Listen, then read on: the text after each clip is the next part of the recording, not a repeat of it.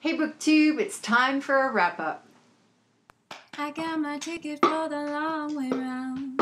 I'm Jen and I talk about audiobooks. And today is time for an April wrap-up. And had to split this up into two parts because it was just too long. It was too many books. So here are all the romance books that I read in April.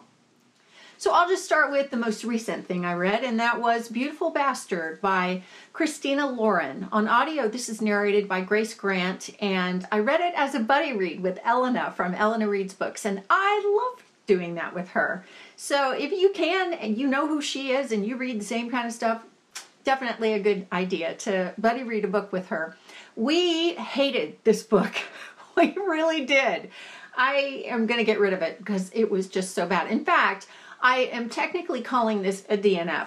The best thing about this book was the narration by Grace Grant, who was really, really good. This book is terrible. It's about two people who hate each other, who have nothing in common other than the fact that they're attracted to each other. So they spend the whole book having a whole lot of sex and a little bit of dialogue and hating each other, which, you know what? Bye-bye. Okay, 1 star. The Secret of Ella and Micah. This is by Jessica Sorensen, and it is narrated on audio from 2 points of view by Lake Roberts and Megan Hayes. This book is new adult romance, and it, I don't know, there just didn't seem to be much of a point to it. The plot was weak. The characters were not very well drawn, and once again, bye-bye. 2 stars. Gwen, over at the Gwendolyn Reading Method, put together a TBR of new adult books that she wanted to read, and I realized I hadn't read any of them either. So I contacted her and said, hey, I'd love to read those with you, and she said that would be great. So the first one of those that I read was Sweet Home, and that's by Tillie Cole. That's not available on audio, so I read it as an ebook. And it's about an English girl who is went to Oxford, but she's an orphan. She's had a hard life. She comes to the University of Alabama and gets involved with the quarterback of the football team. He is the big guy with the wealthy family, and he's got his problems. She's got hers. It's their romance. It's okay. It wasn't anything to really wow me. I had some problems with the way that it was written, the way the characters were developed. You can check out my review for that on GoodReads. I ended up giving it 2 stars. Another book on Gwen's TBR was Stinger. This is by Mia Sheridan, and on the audio it is narrated from 2 points of view by Maxine Mitchell and Brian Pallino. This book was a total surprise to me. I thought, I'm not going to like this. It's about a law student and a porn star who meet at their respective conventions in Las Vegas. And I thought it was all going to be about how this romance, happens, and we're supposed to feel really accepting and tolerant and sorry for this porn star because of his life. It didn't turn out to be that at all. I was so impressed with the way that Mia Sheridan took this story.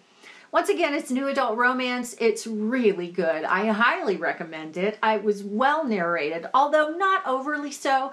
And the thing I want to tell you about the narration is that Maxine Mitchell, when she asks a question, she doesn't ask you a question.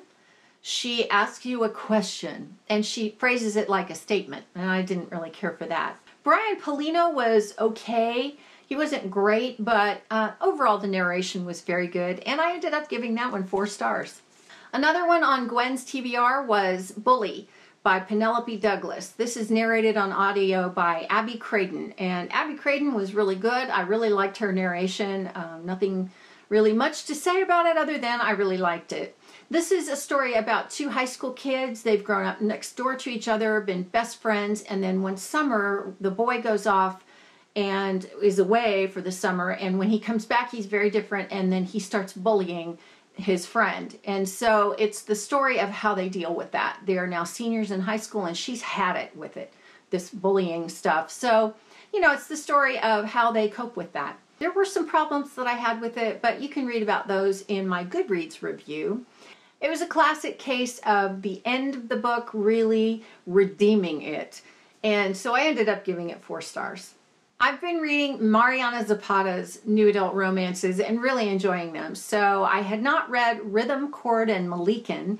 So I picked that up. It's narrated on audio by Carly Robbins, and I liked it a lot, although it's not my favorite of the books that she's written that I've read. This is about a girl who goes on tour with her brother's band, and she becomes the merchandise girl who, you know, sells everything at the concerts. And it's the story of her romance with one of the guys in a band that travels with her brother's band. I don't know. It was kind of rough for me. This was not a girly girl, and she had grown up with brothers, and everything was kind of crude. There was a lot of bathroom humor, and just, I don't know. I didn't care for that part of it.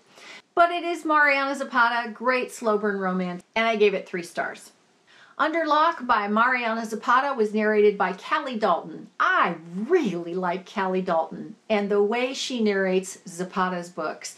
I love Zapata's books anyway because they are slow burn romances, but Callie Dalton, I have a lot of good things to say about her as a narrator. I just really enjoy her. She's really good at doing all of the things, like I always say, that a narrator can do to make a story better. She was just really great. Really great pitch ranges on the voices, really good embodiment of the characters, just all around good narration.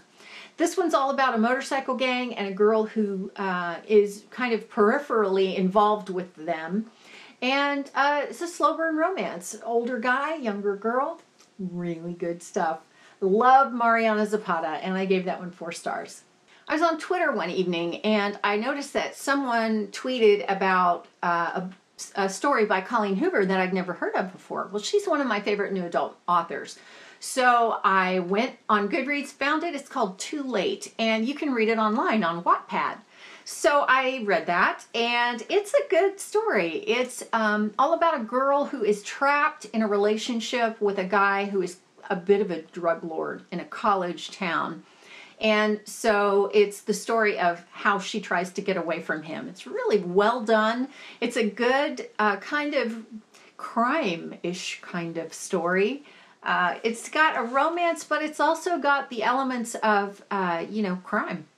Solving, catching the bad guy. And so I ended up giving that one 4 stars.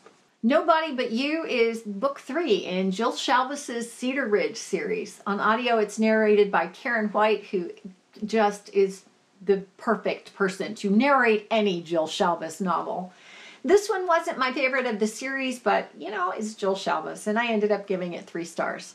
Get a Clue by Jill Shalvis is an ebook I read because it's not available on audio, and it's kind of a twist on the game of Clue. It's a little bit of a murder mystery, adult romance, a little too fluffy for me. Yeah, not her best work, and I ended up giving that one 2 stars. BookBub sends me daily emails for free and cheap ebooks, and so I had picked up one of those a while ago. It was called Room for You, and it's by Beth Ehemann, and it was delightful. It's about a single mom with twins who is very young. She's only like 24, and she lives with her mom at a bed and breakfast that her mom runs, and there's a hockey player who gets stranded on his way home due to weather. And they get acquainted and fall in love, and I liked it a lot. I thought it was a sweet story. It had a lot going for it. I read it as an ebook because you can't get it on audio, and I gave it 4 stars. And then I promptly picked up the sequel, which is Room for More, and it was just as good as the first book. No lack of quality from, the continuation of the story. I loved it, and I gave that one 4 stars too. Where the Road Takes Me by Jay McClean is narrated from 2 points of view by Nick Podell and Laura Hamilton. Nick Podell was the best thing about that book. This was new adult romance, although the protagonists are in high school. So, I just did not care about this book at all. I didn't care about these characters. Laura Hamilton's narration was pretty good. Nick Podell's was excellent, but the story was just so lackluster. The characters were flat. I just didn't care. I just could not bring it in myself to care about these characters. And the plot was weak, so I just gave that one 1 star. The Scarlet Deep by Elizabeth Hunter is book 3 in the Elemental World series. This is all about vampires. It's narrated by Dina Perlman, and not my favorite of the series. This one convinced me that I think I'm pretty much done with this series of books. This is a companion series to another series she wrote, and while I liked the first series, the second one not so much. Dina Perlman's narration really bothered me, so I ended up finishing it as an ebook, and I only gave that one 2 stars. So that's it for the romance. Let me know if you've read any of these books, if you have any kind of opinion on anything in the wide world. I would love to talk to you about it. So let's talk about that in comments, and that is it for now for me. I will see you next time. Thanks for watching. When I'm gone, you're gonna miss me when I'm gone. You're gonna miss me by my walk. You're gonna miss me by my talk. Oh, you're gonna miss me when I'm gone.